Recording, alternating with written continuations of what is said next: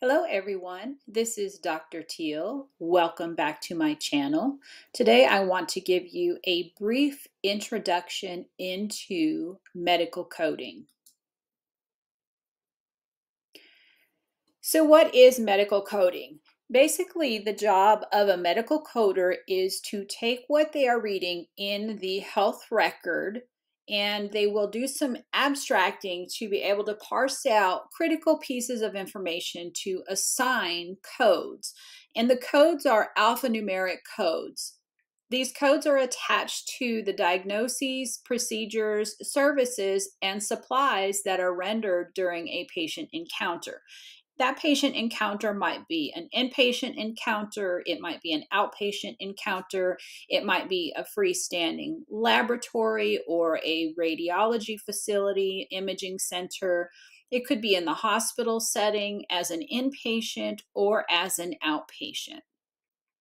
So again, the medical coders read through the clinical documentation, they abstract out relevant information, and they translate that into coded data.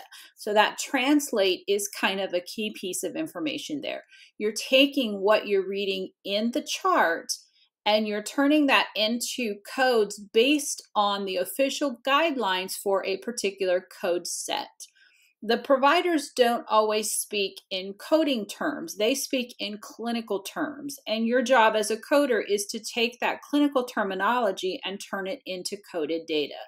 In order to do that, you must absolutely be proficient in medical terminology, anatomy and physiology, pharmacology, and the format and structure of health records.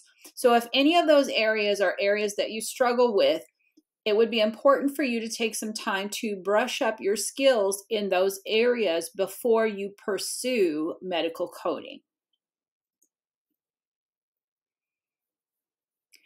There are 4 different code sets that I want to highlight today. There are more code sets than what is shown on this slide here, but when we're talking about medical coding for reimbursement purposes, these are the ones that are utilized. So first off, we have ICD-10-CM. That stands for the International Classification of Disease, 10th Revision, Clinical Modification. Then you have ICD-10-PCS. That stands for International Classification of Disease, 10th Revision, Procedural Coding System. Up next, we have CPT, which is the current procedural terminology. And lastly, we have HCPCS. So that HCPCS is actually pronounced as an acronym HCPCS. And that stands for the Healthcare Common Procedure Coding System. So how do these codes work?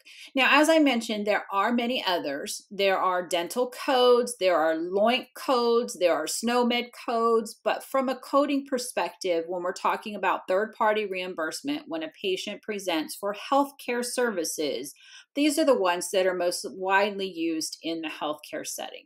So let's talk a little bit about how they work together. If you're coding hospital inpatient services, the billing for the hospital is what we refer to as a facility fee. What you're going to use in that setting are the ICD-10-CM and the ICD-10-PCS code sets. And the billing for these services will occur on a UB04 claims form or its electronic equivalent. So the ICD-10-CM codes tell the diagnosis. That's the translation of the what's wrong with the patient into the diagnostic codes. And then the ICD-10-PCS is strictly used for inpatient procedures. So procedures that are performed in the inpatient setting. You will not use ICD-10-PCS in the outpatient setting at all. So this is for the hospital's bill. So if you have professional services, which I'm going to get to in a moment, even if the patient's an inpatient, all of the professional services are billed a little bit differently. So I'm strictly referring to that hospital bill. If any of you have ever been in the hospital, you've probably recognized that you receive a multitude of bills. You might get a separate bill for the facility itself, so that's the hospital bill, and the combination of these ICD-10 CM codes and ICD-10 PCS codes, a combination of them creates what we call an MSDRG, a Medicare Severity Diagnosis Related Grouping. And the reimbursement is attached to that MSDRG.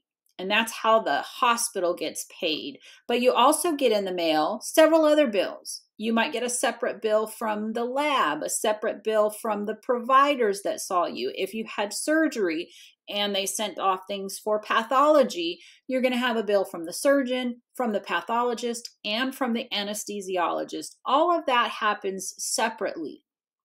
So it's important to understand which code sets are used in each of those circumstances. So again, for that hospital inpatient bill, you're going to use a combination of ICD-10 CM codes and ICD-10 PCS codes. Now, when we talk about the outpatient setting or professional services, that's the billing for the physician. We're going to use a combination of ICD-10 CM codes, CPT codes, and HCPCS codes. And the billing for these services occur on the CMS 1500 claim form. Now, you may have noticed that ICD-10 CM is used in both the inpatient and outpatient setting, whether you're billing for the hospital or for the professional services, you still use those ICD-10 CM codes. And that's the diagnosis side of things. So we always need a diagnosis, whether it's an inpatient or an outpatient, we still need to know the diagnosis. So that's why that code set is used regardless of the setting. And where the difference lies is with the procedure coding. We use ICD-10 PCS on the inpatients, as I mentioned a moment ago, and we use CPT or HCPCS codes if we're billing for the doctor on the inpatient services or if we're billing for outpatient services. So the medical coding actually tells the story of the patient. It's like the coder is putting together a puzzle or painting a picture. First of all, you have to figure out what happened with that patient and then why did that happen? So the what happened piece, that's the procedure or services that were rendered. And the why is why did they need that procedure or why did they require those services? So that's your diagnosis or your reason for the visit.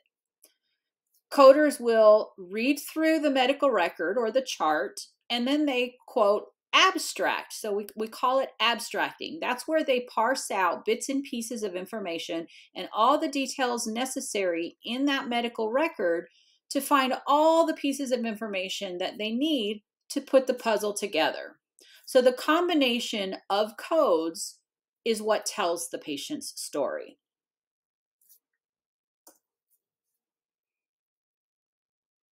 Now, if you are interested in medical coding as a career, I would highly encourage you to become certified.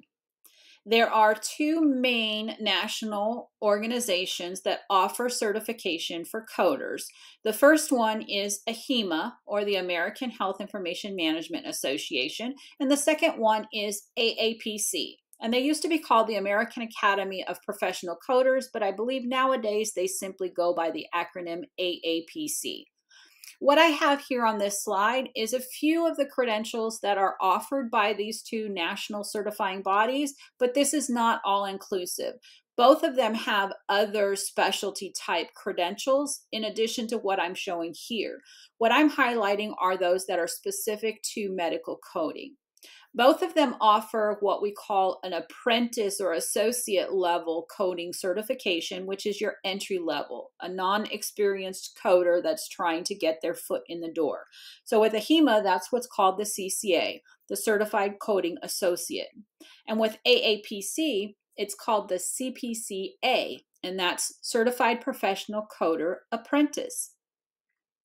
And those are your starting entry-level credentials, as I mentioned. And then both offer mastery level credentials. So with AHIMA, that's your CCS or your CCSP. Excuse the typo on the slide there. That last one under AHIMA should be CCSP, okay? So CCS is Certified Coding Specialist, and that's more of your inpatient based. And the CCS P would be the Certified Coding Specialist physician based. So that would be more of your professional fee, your physician based coding.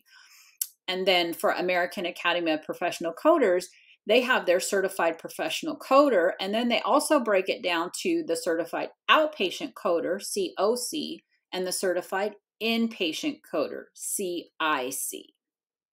So again, if you are interested in coding as a career, it is highly suggested that you seek out certification. If you take some time to explore some job board postings, some career websites, whether it be through one of these professional organizations because they have job boards. AHIMA, for example, has their career assist area. You have places like Glassdoor or Indeed or even LinkedIn where you can do some job searches. I would encourage you to investigate these positions to see what the qualifications are that the individual employer is looking for. Some of them might advertise that they're looking for a specific type of coding certification, while others might list all of these and say, if you have any one of these, then it is acceptable. So just do your homework, figure out where you want to go with your coding career, and what does that require for you to get there? Which one of these certifications are needed? So again, in summary, that was just a brief high-level overview of what medical coding is all about. In case you missed it, ICD-10 CM, that's the clinical modification, that is for the diagnosis coding. And then your procedure codes are going to be either ICD-10 PCS if you're on the inpatient hospital side, or it's going to be a combination of CPT and HCPCS codes for the professional fees or the outpatient side. So learn your code sets. Figure out, do you want to be an inpatient coder? Do you want to be an outpatient coder? Do you want to know it all? That will help drive you into which ones of the certifications you might want to pursue and which one of the code sets to study up on. So thank you for spending a few moments with me. I hope you enjoyed this brief overview of what medical coding is all about. I would appreciate it if you like, share, subscribe to my channel. And with that, Dr. Teal out.